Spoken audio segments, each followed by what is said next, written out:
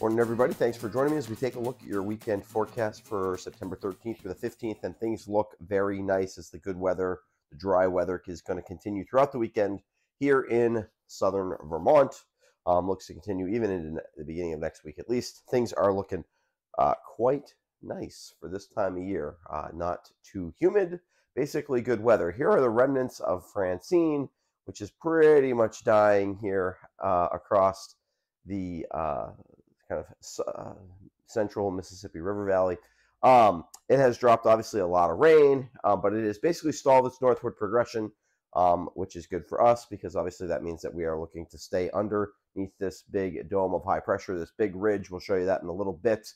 Over time, and not this weekend, but eventually, the kind of remnants of the hurricane here and a little bit of convergence along kind of a boundary layer here may start to try to spin up some sort of hybrid storms with some tropical characteristics and some extratropical characteristics along the coast, which may head in our direction. But we're talking like the mid to late part of next week. That's like the next eventful weather. And the models, one, that is a hard thing to model, even just 3 or 4 days out. This is like 6 days, 7 days out. The models are kind of dancing all over the place. I would not worry yet about the details of that, but just to kind of know, there is probably at some point there will be an end to this stretch of weather.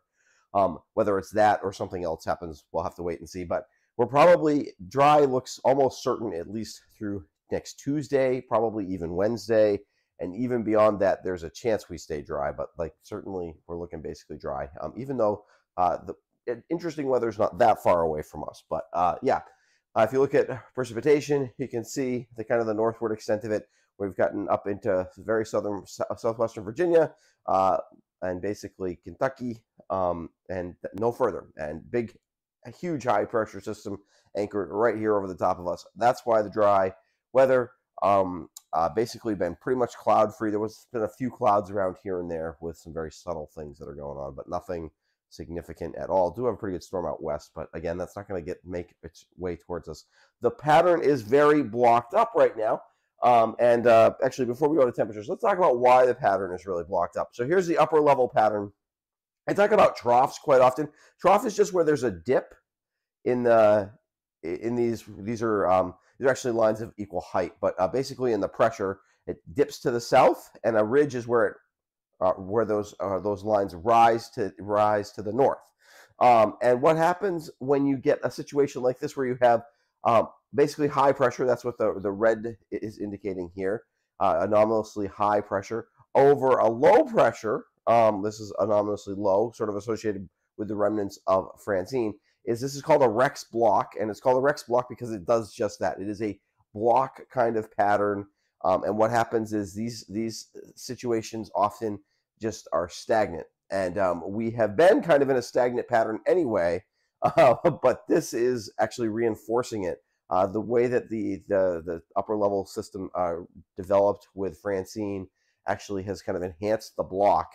And so hence we are staying dry. So we have already been dry for a long time, and we're going to continue dry and full sun for a long time. So yeah, kind of a pretty unusual pattern with how long we've been dry without any rain here, basically. And so not a bad time of year in terms of like it's we're kind of late in the season here, but yeah, very nice weather. Basically every day has been what you would hope a fall day would be. That will continue at least for the next several days. Let's go back to temperatures.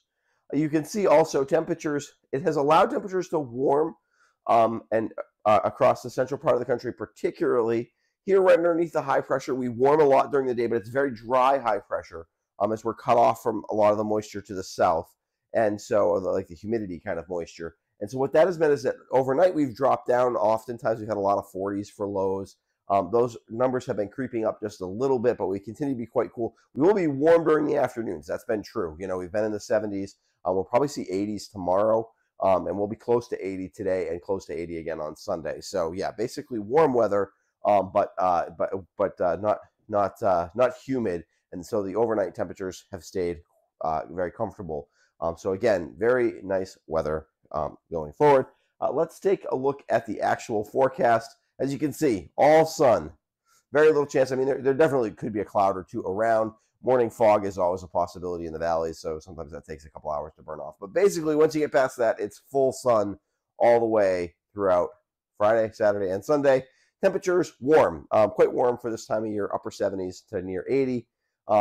Cooler in the morning, not quite as cool. We are starting to build a little bit of humidity has made its way towards us. Not enough that it feels like it's humid, but enough that it sort of has warmed up, that it's warming up those overnight temperatures a little bit.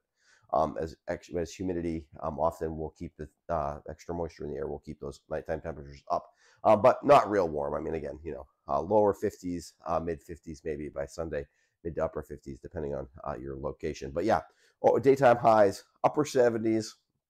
I think Saturday a lot of us see 80. Some of us will see 80 today. Some will see 80 on Sunday as well. But basically, nice weather. Really can't complain. Not much to talk about really either. Weekend highlights. I should say weekend, not work week. Sorry about that. Dry weather continues. Temperatures will warm to summer-like levels for the weekend. They've already been pretty close to summer-like levels, but it will be a couple degrees warmer than it's been. Humidity levels stay low. The dry weather continues at least through the first half of last week. I should say next week. My goodness. Couldn't type things out this morning. Sorry about that. Keep a closer eye than normal on any outdoor fires, as obviously we have been dry for quite a while at this point. During the fall, this is not a huge, although this is the time of year. Most of our brush fires in Vermont happen in April and into May, once the snow melts, but before we really green up. They do sometimes happen in the fall, and it would be this kind of weather pattern that would lead to them. So if you're burning, just keep definitely a close eye on that as you go. And certainly as the leaves start to fall, we're a little before that, although the leaves are definitely starting to turn a little bit. We've got some early color out there. But as that happens, just keep an eye on any fires, especially if we don't get any rain over the next couple of weeks as well. So that's just sort of an FYI. Otherwise, things are pretty stable. I want to thank you for watching my forecasts. I will be back on Monday with an updated look at your work week forecast. We're back into the twice a week pattern. And I want to give a quick shout out to my patrons to help support what I do here at the West River Weather Guy. If you're interested in becoming a patron, there is a link in the description below that allows you to do so. And also, I would like to encourage you, if you haven't subscribed to my YouTube channel before and you watch these videos, go ahead and subscribe. It helps make sure you don't miss any of my videos, helps other people find my videos, things like that. So yeah, give them a quick subscribe. I would really appreciate that. All right, I will be back on Monday morning with a look at your work week forecast.